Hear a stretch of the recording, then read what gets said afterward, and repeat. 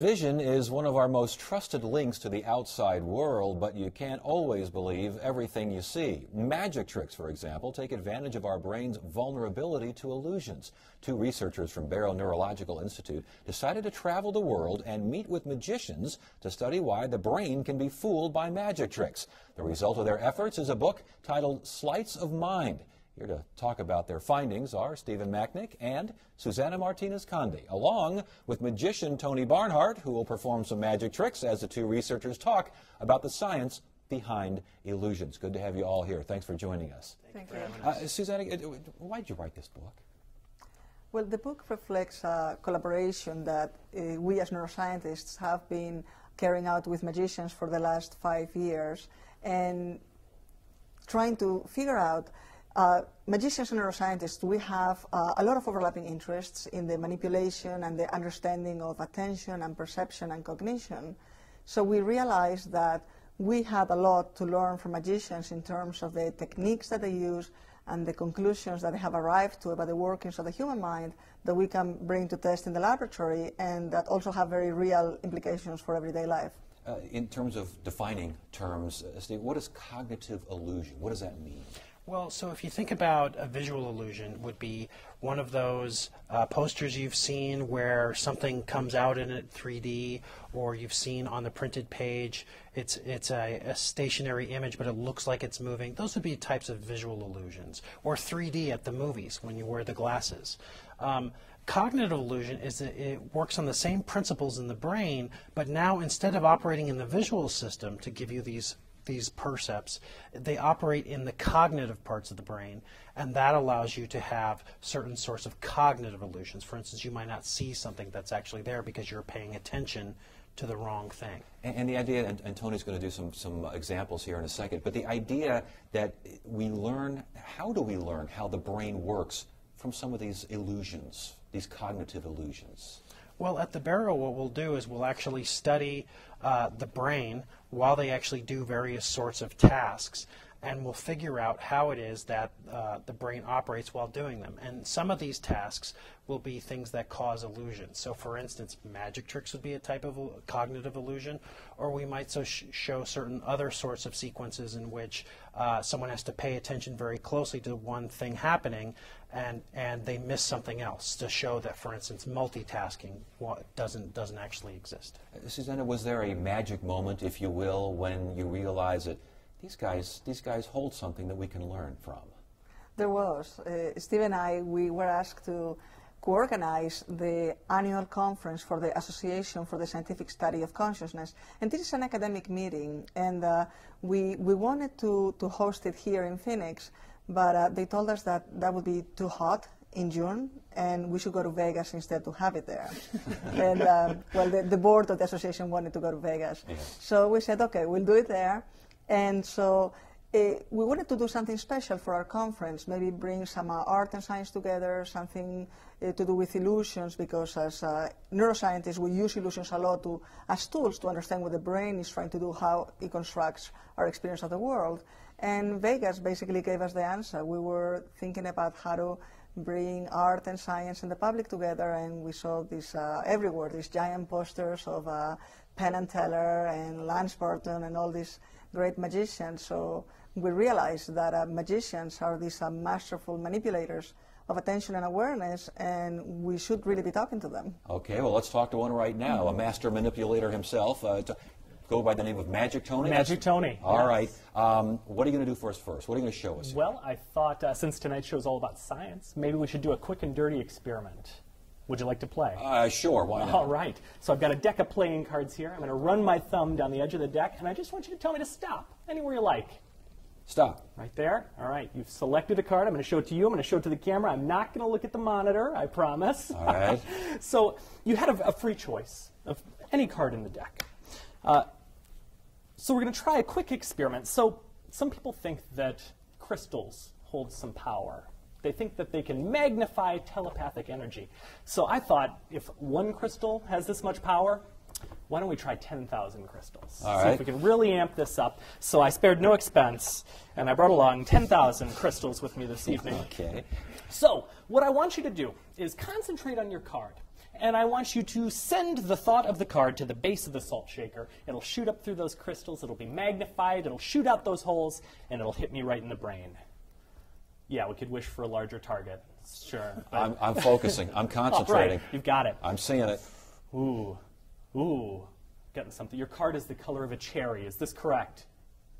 A black cherry. There we go. Yeah. It's, that was close. Yeah.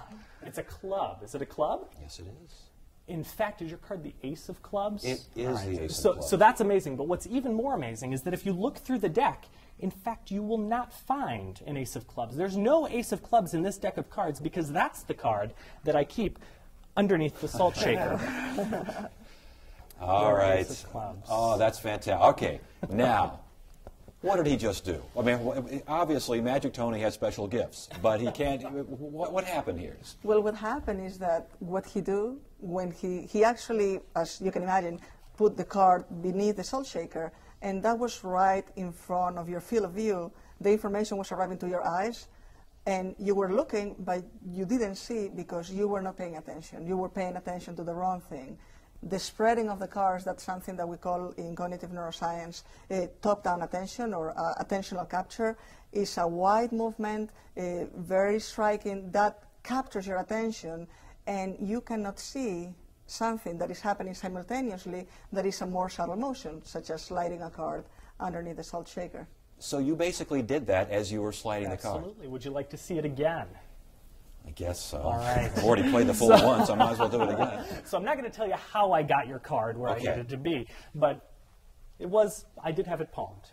And so all it took was a spreading of the cards while I placed the salt shaker over your card. I just did it again. I just looked at the cards again while you just did it again. But interestingly, it probably didn't fool everybody at home because there's a big social component to this too that doesn't travel through the camera. Explain. Well, a lot of the tricks that magicians use involve where they're looking. So if I look at my thumb, for instance, people at home are also wondering why am I looking at my thumb. Or if I point up there, sure. This is called joint attention.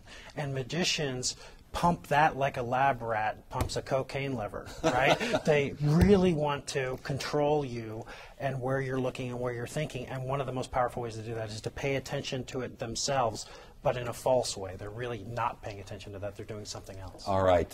You have another example here for us. Sure.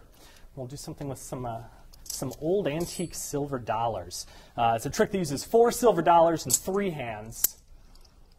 I only have 2. Right. So I'm going to need your help with I this. see Can this I one borrow coming. Can I Sure, borrow your sure. right hand? All right. All right. So what's going to happen is one at a time, I'm going to make these coins travel invisibly through the air into your hand. All right. So would you hold out your hand for me, palm up. Here we go. We'll make the first one go. You'll hear it go, Steve.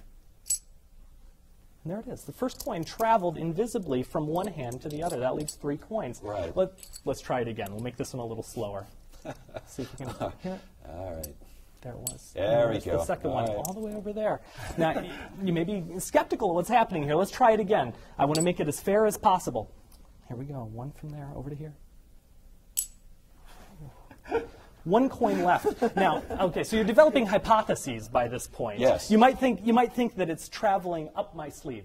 I don't want you to think that. Steve, would you hold on to my sleeve? Hold on to my, yeah, very nice. Yeah, that's quite a killer grip. Here we go. Let's see if we can make it happen.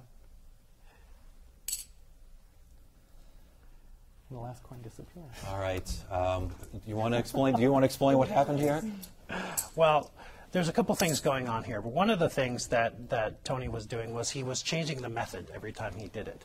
So he wasn't actually, I mean, obviously he was moving the coins from one hand to the other somehow, but he wasn't doing it the same way every time, which is part of the reason that you had a hard time figuring out what he was doing. Because as soon as you saw it happen one time, you're like, oh, maybe he did that. And then the next time it would be something different. But another thing that he was invoking was divided attention. So he was actually getting you to pay attention to more than one place at a time, which, like a sucker, we all did. Thank you. Thank you. Yes. And this keeps you from allocating your attention effectively to either place. So this gets back to the issue of multitasking. When we create our attention in our brain, or when we have attentional spotlight, where we enhance what we're paying attention to, but everything else is suppressed. And the harder you try, the more everything else is suppressed. That's one of the things that Susanna and I have discovered in our work in the brain as well, that this is exactly what's happening. And so what he was doing was he was getting you to pay attention to one thing, suppressing any of the information that he may have otherwise revealed when he was doing something in the other place. And that, again, is part of how the brain works. In terms of energy, there's only so much energy to focus on one thing? What's the speculation here? What's the thought? Well, our brain has limited resources. First off, it has to fit inside of the skull, and that's a limited space. So we have limited neurons, limited neuronal connections, and the brain really does a lot of guesstimation of what's out there. And most of the times, what the brain guesses, it's what's really happening, but magic tricks are designed to take advantage of the brain's limitations.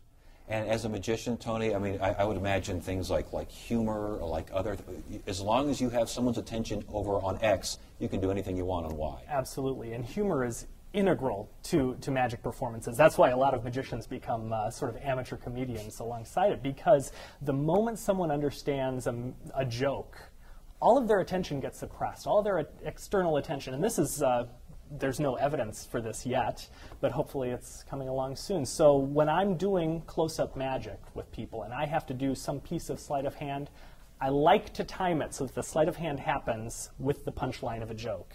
It seems to reduce the odds that people will detect the sleight of hand. Well, this is fascinating. We got a 30-second slide. Stephen, what do we take from all this? What should we learn from all this? Well, I think the main thing that you want to take home from this is that you can't multitask. Multitasking is a myth. So don't try to text or email while you drive, because while you're doing one, you're not doing the other. So, and the other thing is that you have a spotlight of attention where you enhance things and you suppress everything else, and that's how magic works. All right. Great stuff. Thank you so much for joining us. It was fun.